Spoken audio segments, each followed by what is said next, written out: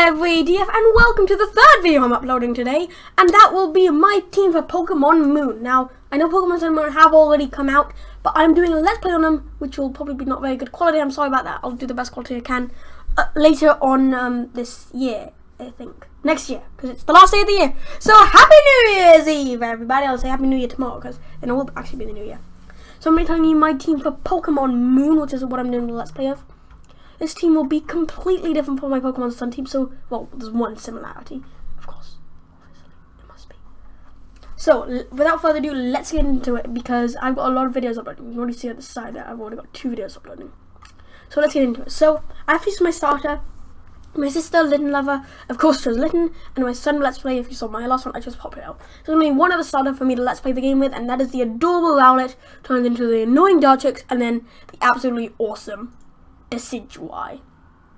Now, I'm not going to read through Decidueye's Pokedex thing, but I'll just give you a bit of why I like it. First of all, check out its design.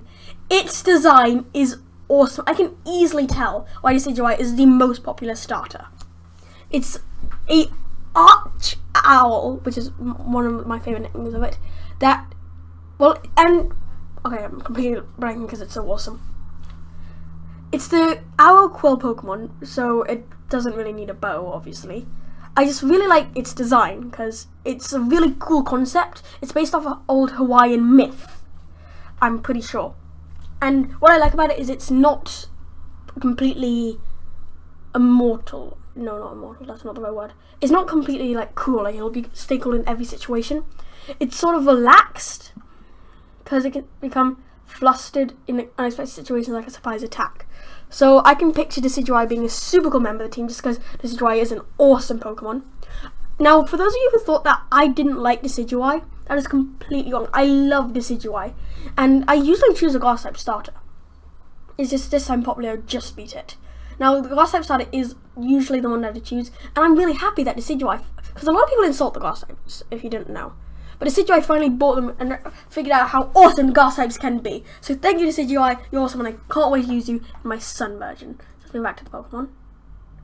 So, after playing through the game, I decided I'm going to use Pokemon that I can get quite early on in the game.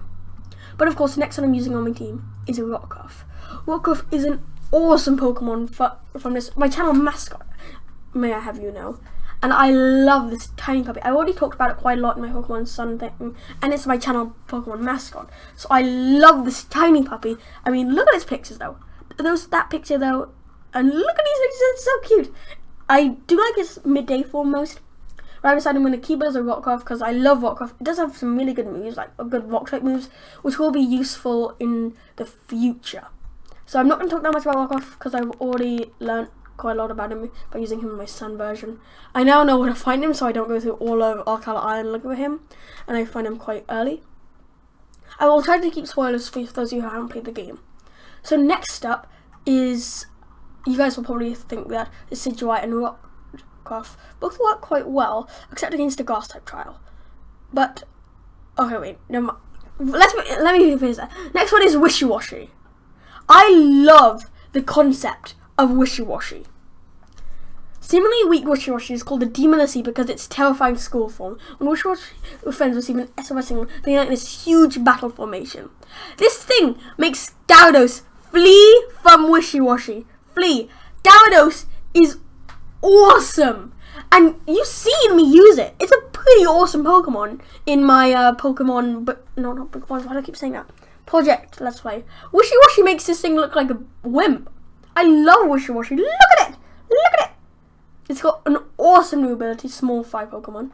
And what I love is, like, you can start at this really, the weakest Pokemon of all time so far is Wishiwashi, like normal form. But then it turns into this one, which is the highest base stat total. Well, one of the highest base stat total, the highest base stat total non-legendary Pokemon, I think, of all time. It might just be of Generation 7, but I'm pretty sure of all time because of how amazingly powerful it is. So I'm definitely using Wishiwashi's school form on my team.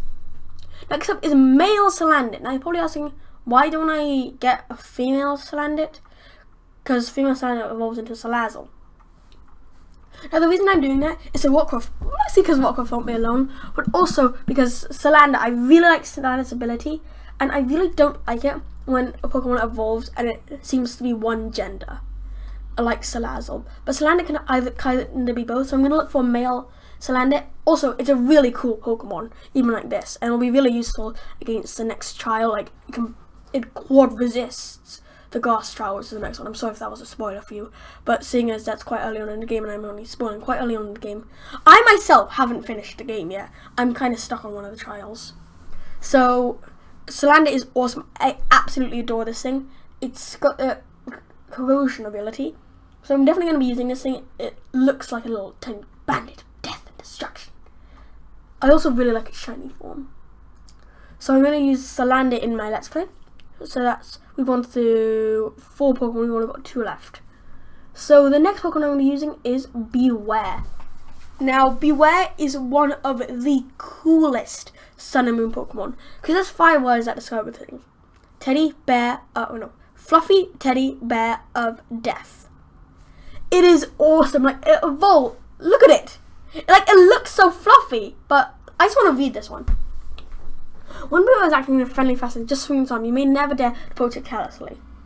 It is not to be a dangerous Pokemon, even within the Alola region. You may see warning signs posted near places it resides. When Bewear goes fond of its trainer, it makes sure that feeling of fond embrace. But the force of its hug is tremendous. Trainers must teach Pokemon how to strain their strength when showing affection. It's a massive cuddly teddy bear of death! That's all there is to describe Bewear. It's awesome, and I absolutely love it, and its cry is absolutely adorable. Plus, Duffel is easily the cutest first stage Pokemon of a 2 evolutionary line ever. Apart from Rockruff, actually. We should do a cute off series. So the last Pokemon I'm using, you may notice I've gone through this episode quite fast, because you'll see me getting to know these Pokemon when I actually do the Let's Play. The last Pokemon I'm using is Mudsdale.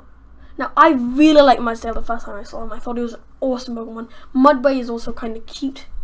I like how this thing can, one kick in the car is a pile of scrap. And I love its stamina ability. I think that's one of the coolest abilities. I'm going to try to catch a Mudsdale with stamina, because that's my favourite ability. Well, it's not my favourite, but it sounds really good. Because every time you take a hit, it just gets more powerful. Like, the hits will do less damage every time you take a hit. I'm pretty sure that's it. Oh wait, where's that going to have a new stamina ability? He's the only one to have it. First to go up when it's hit by an attack. So basically, if it's hit by 5 attacks, its defenses are maxed out. So this thing will be an absolute tank, especially because it can be found just before the water trial. It won't be that good then, but when it gets to the fire trial, it will Shrek everything in its path. And I'm so excited to use Mudsdale in my Let's Play of Pokemon Sun version, Moon version. That's my team: Decidueye, Wishiwashi, Salandit, Rockruff, Bewear, and Mudsdale. There are so many other Pokemon I want to use. I wanted to use Formantis, all 4 Oricoleos, the Vulpix line, Morlo. There are so many Pokemon I want to use, so I'm not going to settle for just one Let's Play. I'm going to be playing this game with Nuzlocke. When hopefully in the future I'll be playing it with those, because I love this game so much. It is addictingly fun, and there's so many Pokemon I want to use on my team. So guys, that'll be the end of this episode. Thank you so much for watching. This is my last video in 2016. So I really hope you guys enjoyed this. So hopefully the series will come after my book Bonds and Nuzlocke, which will probably be about 5 episodes knowing me and Nuzlocke's. So guys, thank you so much for watching this video, and that's basically all I have for my team. I made a playlist, just Pokemon teams for different generations, or I may not. So guys, that'll be it for my Pokemon Sun. No, why do I keep saying Sun? That'll be it for my Pokemon Moon team, Lunala. Remind me that it's Sun version. I'm not using Lunala on my team. I've decided I won't, just because even though Lunala is awesome and I absolutely adore it, I'm not using it on my team because I used a legendary, and I think I'm going to use a legendary. I don't know yet though. But anyway, back to this. Thank you guys so much for watching this video. It was so much fun to make. I hope you all have a dog-tastic new year, and ODF out.